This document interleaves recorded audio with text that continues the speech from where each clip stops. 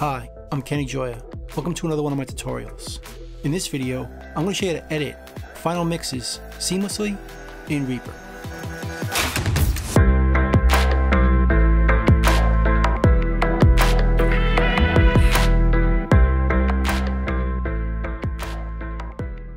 So I have a project in front of me here, and I want to edit this final mix.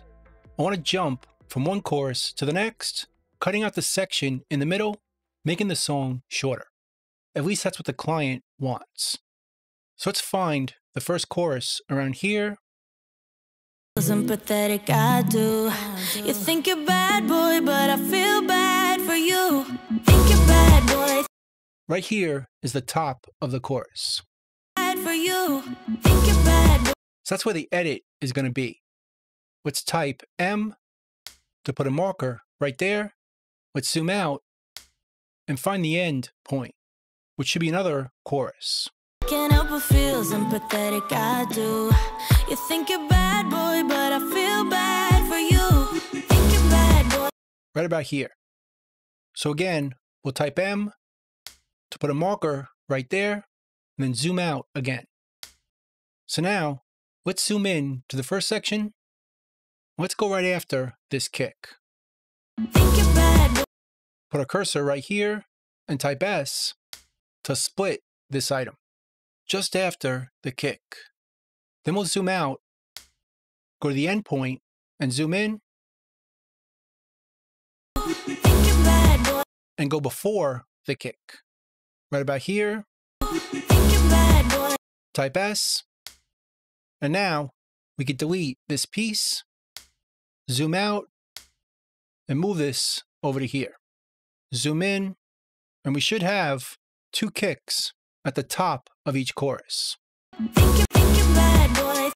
And they sound the same. Think you're bad boy. So we need to move this piece on top of this piece in the exact same spot, so our edit will be seamless.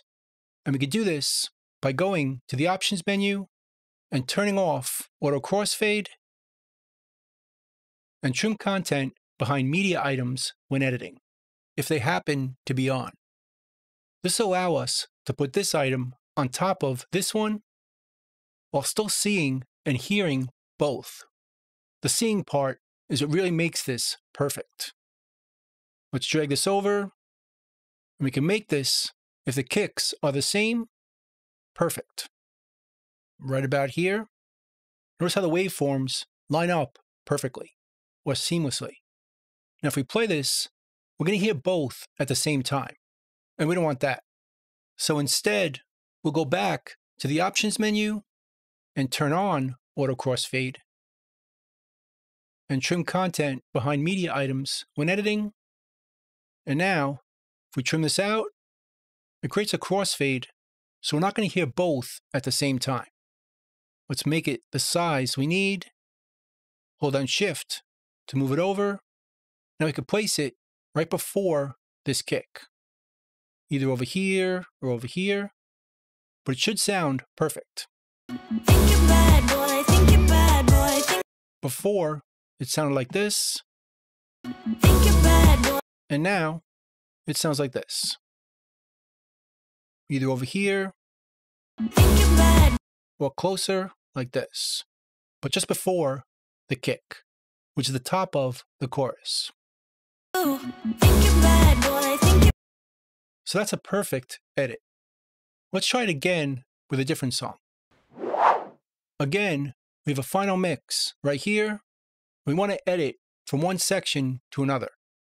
I think the chorus is somewhere around here. Let's hear it. way that I felt when we came to an end.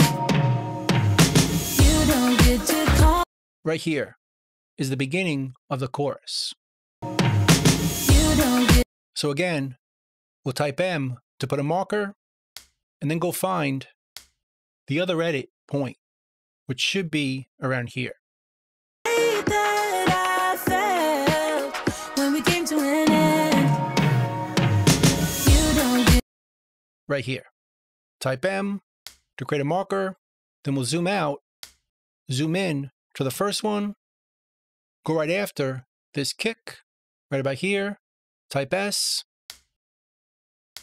Do the same over here, but go before the kick, type S. And we can delete this, zoom out, and move it over. And we should have 2 kicks with 2 downbeats for our chorus. So now, we just need to put this one over this one. And again, we'll turn off auto crossfade and trim content behind media items when editing. So now, let's trim this back. We can drag this over and make it look perfect, right about there, just like a puzzle. So now our edit should be seamless and perfect. And again, we'll turn on auto crossfade and trim content behind media items when editing. So now we can trim this back. It creates the crossfade.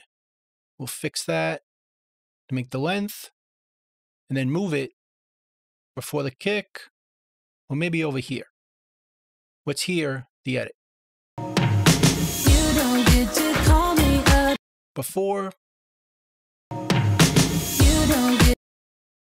and after. Let's make the edit a little bigger. You don't get. That's too big. Something like this. You don't get to. Let's make it a little smaller, like this, and move it over. You don't get to call me. It sounds seamless and perfect because the waveforms line up before and after. It looks the same. So it's a perfect way, or a seamless way, to create edits on finished files like this, where the in point and the out point are very similar. So that's pretty much it. That's how to edit final mixes seamlessly in Reaper. Hope you learned something, hope you could use it, and I'll see you next time. Thanks.